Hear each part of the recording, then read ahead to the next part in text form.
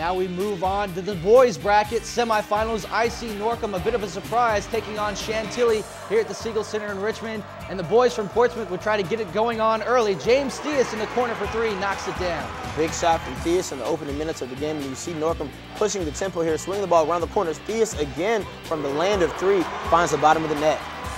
Theus, his second three-pointer of the first quarter as the Greyhounds look to add to the lead, but defensively they would have to contend with the 7-foot center for Chantilly. A big shot there by the center, number 54, John Manning. That's right, John Manning, inside presence here. You see Chantilly going coast to coast. Point guard made there, Devin Ballum with the layup.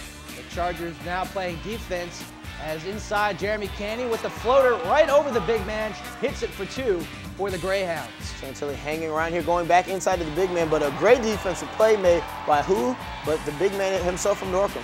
The Eastern District Player of the Year, Dorian Finney-Smith, rising and meeting that shot at the top of the point, and he knocks it away. And once again, you see the versatility of him, this time going one-on-one at the top of the key and dishing off to his own teammate. Paul Nicholson gets the hoop there, now going into the second half. The Chargers trailing the Greyhounds by 7 as the Norcom band continues to play on. Up by 7 now in the second half. On defense are the Greyhounds, and they would have to contend with a renewed effort by the Chargers, again finding Manning down low open for two. That's right, the Chargers on a bit of a run here to start the second half.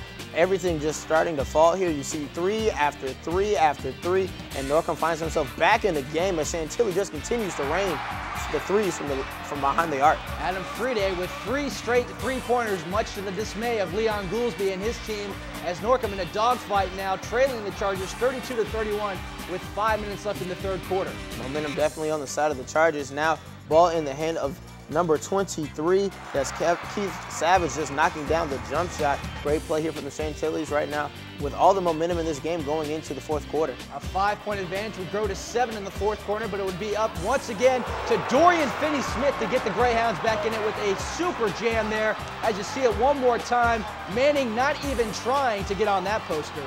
Great job by Finney-Smith as you see him taking over as all great players do for a team, now dishing the ball, finding the open teammate, knocking down the big bucket. Carlos Anderson, another one of these leaders for the Greyhounds, knocks the open J down. Norcom still trailing 49-48 late here in the fourth quarter. With the basketball come the Greyhounds. Number 23, Cameron Mack, goes all the way to the basket, just abusing Manning, drawing the foul. He'd get one more at the line. And really, Chris, this was a turning point in the game when Norcom went to those 4 corners. They had so much athleticism, so much depth. They were able to pick apart the Chantilly defense and get to the bucket. Carlos Anderson with the layup there. And the final score, I.C. Norcom 61, Chantilly 52. Dorian Finney-Smith with 18 points to Carlos Anderson with 15 for the Greyhounds.